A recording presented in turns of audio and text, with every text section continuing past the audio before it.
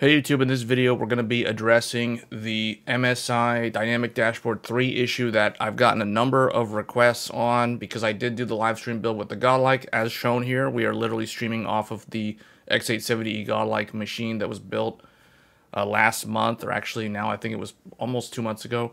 But anyway, the point is there's an issue that's starting to crop up with the LCD panel on the Easy Bridge, which is the thing that you guys can see here on the screen that's showing the CPU temperatures, the fan speeds, the pump speed, the voltage, that kind of stuff. So that Dynamic Dashboard 3 is what they call it, which is the Easy Bridge, which is the component on the Godlike, which is removable. It is magnetically attached to the motherboard.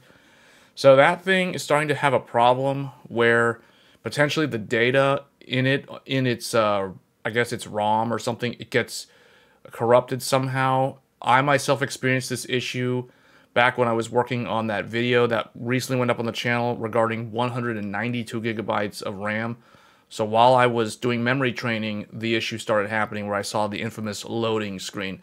So I was able to resolve it following the steps outlined in an MSI support thread, and I will link that thread in the description of this video. So if you are running into this problem and you're desperately looking for a solution, hopefully this will help you out.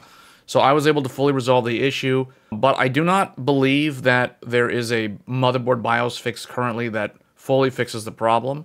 The current firmware on MSI's website is, the latest one is A22, released December 20th of last year. So this, I tried updating to this, but I did not experience the problem with the dashboard screen messing up until after I had updated to this BIOS.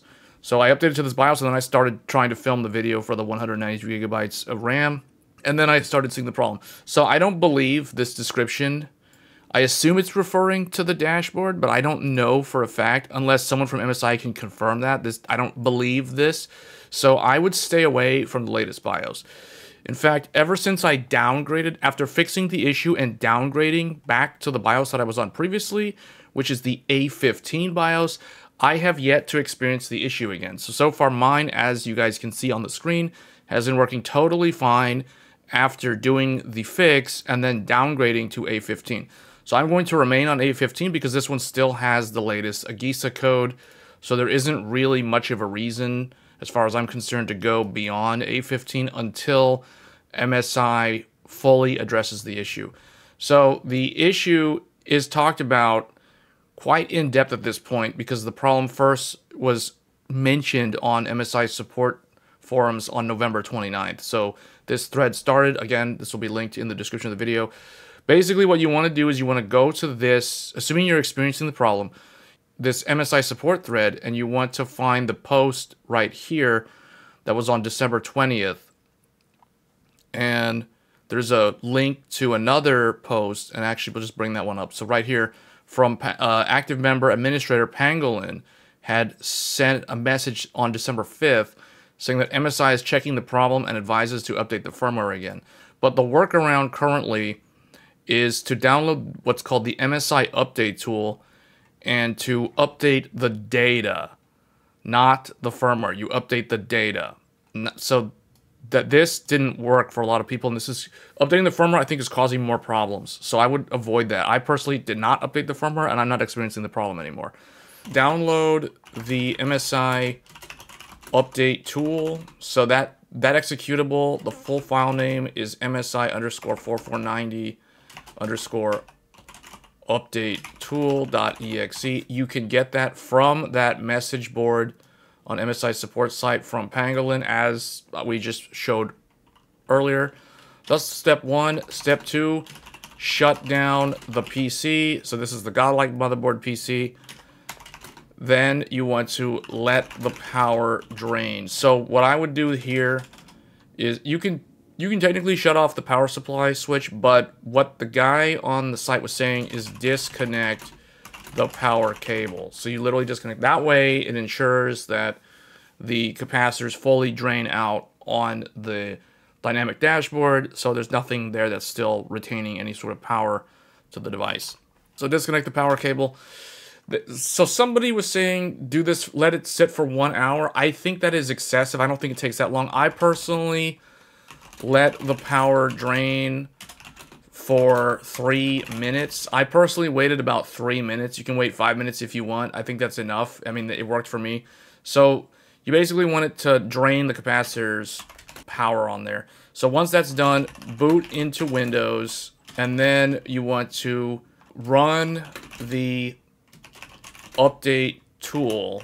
But when you do this, you want to click on Update Data. You want Update Data, and I cannot stress this enough. You want to update the data first. You do not want to click on Update the Firmware or the FW. You do not want to click on that.